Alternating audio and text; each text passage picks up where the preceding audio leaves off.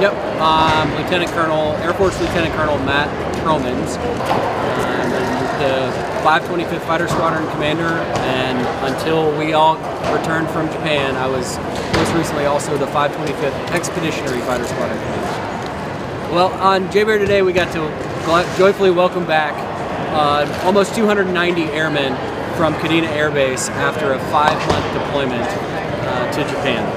Kadena Air Base in Japan has had F-15Cs for almost 40 years, and the F-15Cs are retiring. During that retirement period and before the next iteration of fighters is stood up at Kadena Air Base, the Air Force is filling that role to their allies and the Pacific partners in the region with 5th generation air superiority and 5th generation fighters. So we're filling that with F-22s most recently from Joint Base Elmendorf-Richardson. Our replacement was the F-35s from Eielson Air Force Base. And we'll be backfilling that position at Kadena for the foreseeable future with rotational forces. It is an amazing feeling to be back after a long deployment and be reunited with their family and friends.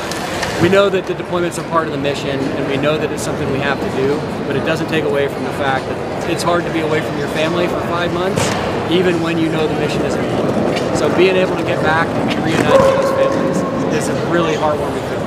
I think I'm just most proud of the team that was built with the 525th Expeditionary Fighter Squadron over the last 5 months.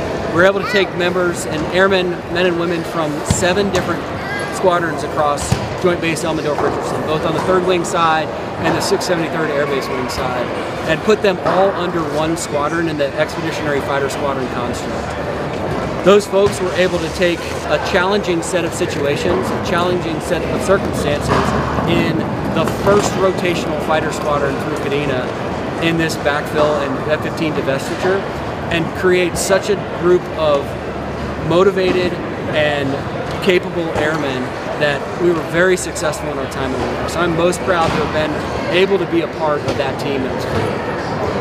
The vast majority of our airmen are back. We have a handful of folks that are still at Kadena Air Base, and they'll be there until the last of our equipment comes home, which should be in the next few weeks.